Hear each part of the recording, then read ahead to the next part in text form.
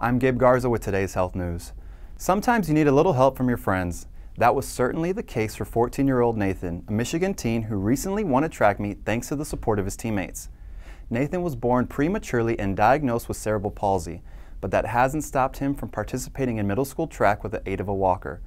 According to the Cerebral Palsy International Research Foundation, cerebral palsy is the most common physical disability among children. It is marked by reduced muscle coordination and other physical impairments and is usually caused by damage to the brain before birth. Teammates said an unknown supporter let them know it would be a great gesture if they ran alongside Nathan. So the team did just that, letting Nathan take the top spot in the race. They went on to say that they're all part of a family and everyone deserves a victory, and they wanted to give that victory to Nathan.